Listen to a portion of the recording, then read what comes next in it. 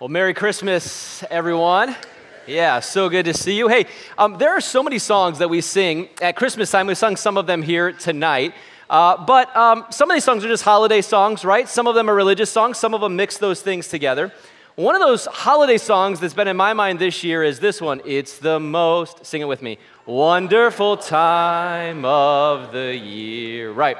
And I don't really know the rest of the words. I would probably sing them wrong. And if we went on with that song, but there's something about that song that just gets at it, right? That there is something that's like magical about this time of year. And it's hard exactly to explain. I mean, you could explain some of it because it might be like family and friends and presents and food and even this, but there's just something in the air this time of year.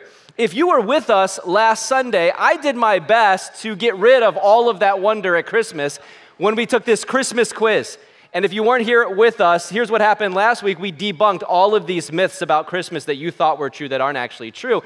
And we did this quiz with our church, and I'm just saying that most of you got most of them wrong, right? You thought you knew these things, and I was trying to prove we maybe don't know the Christmas story as well we think we do. And so we saw things like this, that the wise men didn't actually go to a stable to see the baby Jesus, that there was no star over the stable, that there actually wasn't probably even a stable, and that angels don't sing. Yeah, you can see how bad that was, right? Those things aren't ever said in the Bible. So I've been getting a lot of grief for this. Since doing that, particularly from my wife, who thinks I've now ruined Christmas, and she put this post on social media. Maybe some of you saw it. She says, thanks basically to my husband, my nativity now looks like this.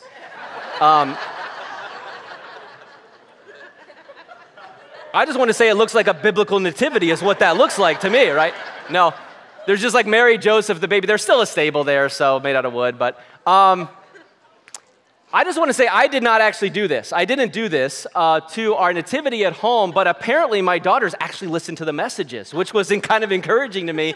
And so the shepherds are somewhere else in the house, and the wise men are traveling over on the other bookshelf to get to the place where baby Jesus was born. They're sort of spread out around the house.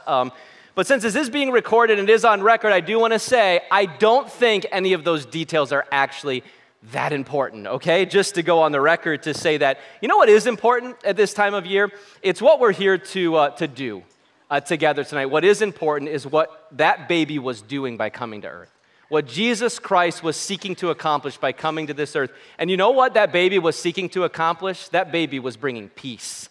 He was bringing peace to this world. So let me talk about peace just for a few moments tonight. How does peace sound to you?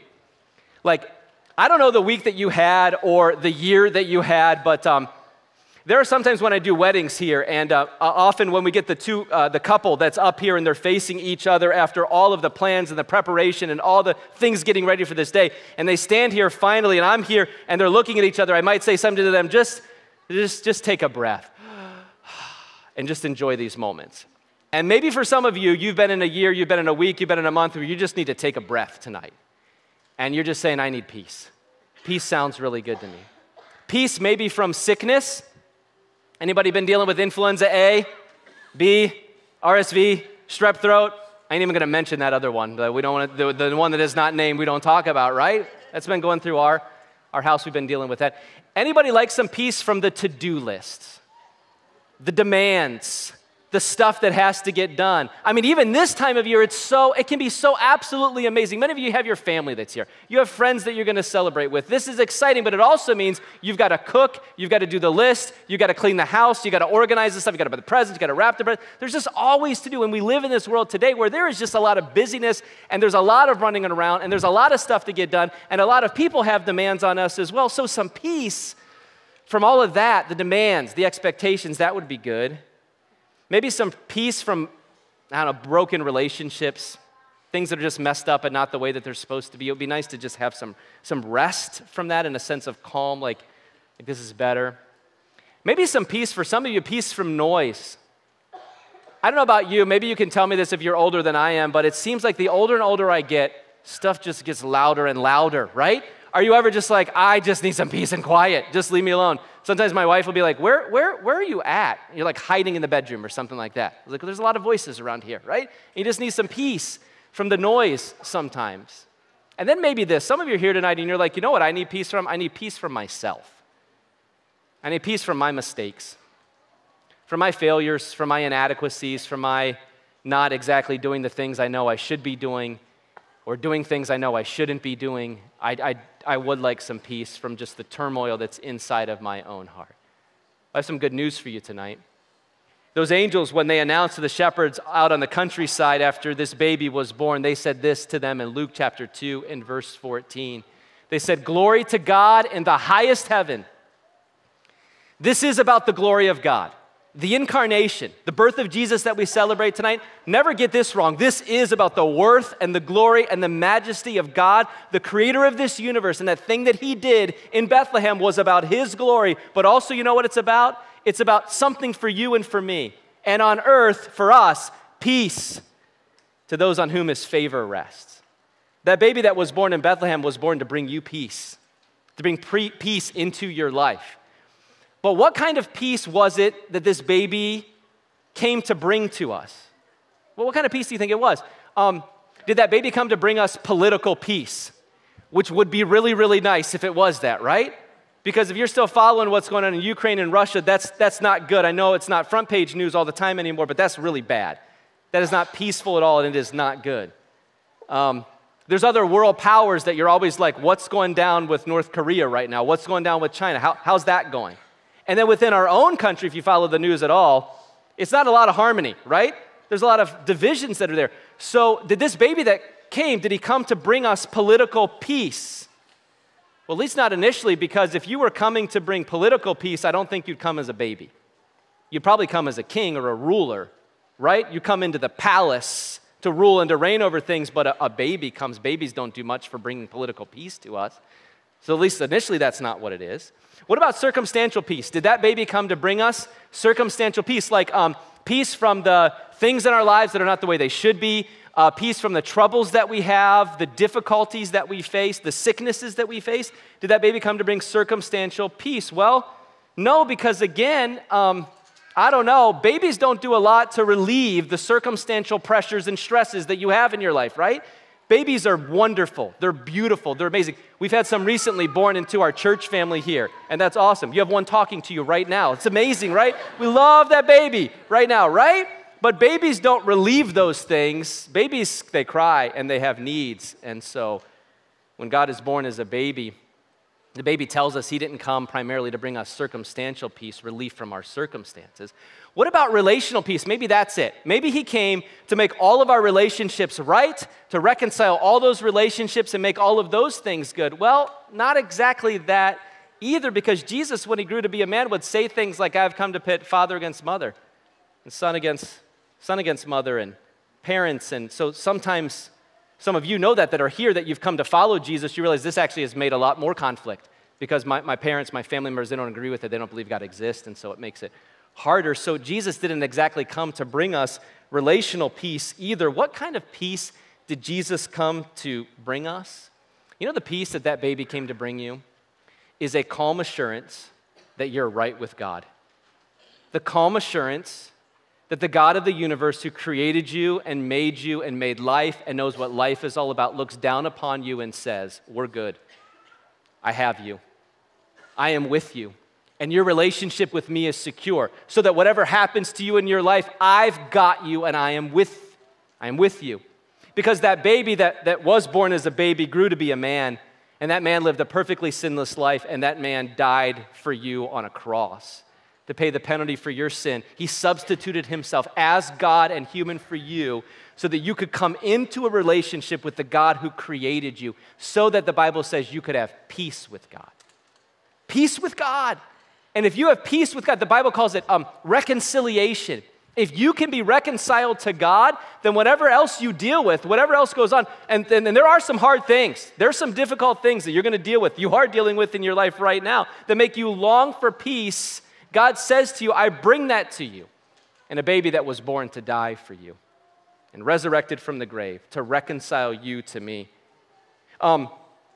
Sometimes when you are a young child, right? And maybe you can remember this for those of you that are a little bit older. I know we got a lot of kids that are in here. Kids that are in here, are you listening right now? Do any of you ever have a problem with sleeping in your bed at night because you're scared of the dark? I'm going to be honest with you. If you're here part of NorthPoint, I'm your pastor. I was scared out of my mind when I was a kid. And it lasted for a long time, longer than it probably should have. I was really scared of the dark, you know? And so I have 5 daughters. Various ones of them have been scared of the dark at different times. In fact, I remember when we used to live in Ohio before we moved here, one of our daughters was very young, and she would often come into our bedroom at night. The only problem was she didn't like to wake us up. So I would be sleeping, and I would be facing the outside of my bed, and I would wake up at like 3 o'clock in the morning, and when I would open my eyes, she would be standing right there, staring at me. And we're like eye level. And my first thought was like, how long have you been standing there? And my second thought was, are you going to kill me? You know, that's kind of what it felt like. It was really creepy. But she was just so kind. She didn't want to wake me up. She's like, I'm just going to wait till you feel my presence, right? And then you'll wake up and be freaked out, and like that's going to go down. But if you're a kid and you're scared of the dark, why is it that you go to your parents' room? Why is it you go into your siblings' room? Why do you go into that place thinking, hey, this is going to help me? Because even if you go in there, all the fears you had about what might happen, those could still happen to you. It's still dark, right? All of those things are out there, and those things could still happen to you. Why do you go? Because you want presents. Not the Christmas presents you're going to get tonight or tomorrow, but P-R-E-S-E, how do you spell that? C-E? Yeah, the C-E one. That one, you want to be with somebody. You want to be with mom, you want to be with dad. You're like, I'll even sleep on the floor as long as I know you're up there, as long as I know you're in the same room. There are 2 titles that Jesus is given among others at Christmas time. One of those titles is that baby was called Emmanuel, which means God has come to dwell with us. God with you. And that God who is with us is also called in Isaiah's prophecy the Prince of Peace. The Prince who is peace. The Prince who brings peace. The Prince who wants to give you peace. The Prince of Peace is also Emmanuel, who is with you. And that Prince of Peace, who grew to be a man, on one occasion, he said this to his followers in John chapter 14. He promised them this right before he died on the cross. He said, peace I leave with you. My peace, as the Prince of Peace, I'm giving that peace to you. I don't give to you as the world gives. So don't let your hearts be troubled. You don't have to be afraid. The darkness might still be there. The politics might not be good. The circumstances might still be messing with you, and they might be very difficult. All of your relationships may not be right, but I'm giving you peace with God because I am with you, because I'm going to walk with you through whatever you go through, whatever you're dealing with. I am here, and I am with you. The biggest thing you need in your life is a relationship with the God who created you. And that's why Jesus came down. That's what he's doing. That's what we're celebrating at Christmas, that God has come down to me, and he has come down for his own glory and to bring me peace. To bring me peace. Here's the thing that I know about some of you. Some of you are here tonight, and I think, I don't know who all this is, but I know some of you are here, and you're like, you know, Jeremy, I don't think peace is actually possible for me because I don't know that circumstance is ever going to change, or I've gotten myself into a mess. Or I don't think I can have peace because those people are still in my life and they're difficult, and I don't think that's going to change. And when we get done with this, then I'm still going to have to deal with these circumstances and these people, and I still have to live in this world, so I don't think I can have peace. And you know what I would tell you? That's true. If peace is primarily about politics, circumstances, or people. But it's not actually about any of those things.